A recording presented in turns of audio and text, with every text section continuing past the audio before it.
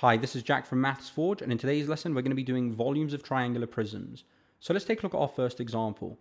Here we're being asked to find the volume of this triangular prism.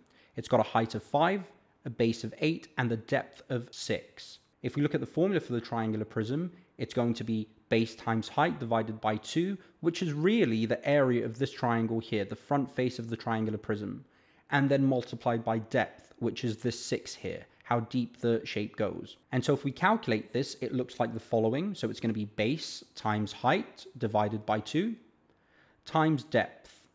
And so 8 times 5 is 40, 40 divided by 2 is 20, and then we multiply this by the depth 6, which gives us a final answer of 120 meters cubed. Don't forget, we're dealing with a volume, so the unit is going to be cubed. And since we're dealing with side lengths that have units of meters, then the volume is going to be meters cubed. And if we check our answer, there it is. So let's do a 2-star example now. Here we're being asked to find the volume to 3 decimal places of this triangular prism.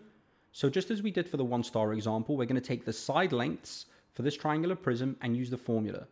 So the first thing we're going to do is find the area of this face here. So it's going to be the base, 5.4, times the height, which is 6.6, divided by 2. And then this is going to be multiplied by the depth, which is 4.8. Calculating this gives us a value of 85.536.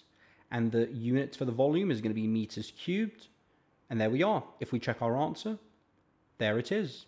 Now let's do a 3-star example.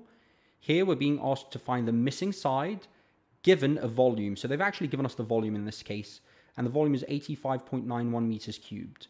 We're missing the base though. So this is going to be a matter of inputting the values that we currently have into this formula and then rearranging for the base, which they've labeled as x. So the triangular prism volume is actually on the left-hand side of this formula. So I'm going to replace that by 85.91, which is the volume. And this is going to be equal to the base times the height. The base is labeled as x. And then this is going to be multiplied by the height, which is 4.4, all divided by 2. And then multiplied by the depth, which is 5.5. So now this becomes a matter of rearranging for x. The first thing I'm going to do is cancel out this 5.5, and it's currently being multiplied, so I'm going to divide through by 5.5. This leaves us with 15.62 on the left-hand side, because 85.91 divided by 5.5 gives us 15.62. And on the right-hand side, we're going to be left with x times 4.4, all divided by 2. And this times 5.5 has been cancelled out, so there's no need to write it anymore. The next thing we're going to cancel out is this divided by 2.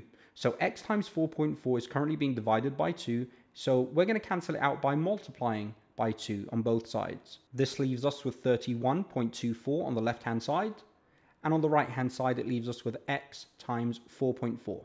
Now for our final step to rearrange for x, which is the base for this triangular prism, a 4.4 is currently being multiplied onto it, so we're going to divide by 4.4. This leaves us with 7.1 on the left-hand side, and on the right-hand side it leaves us with x.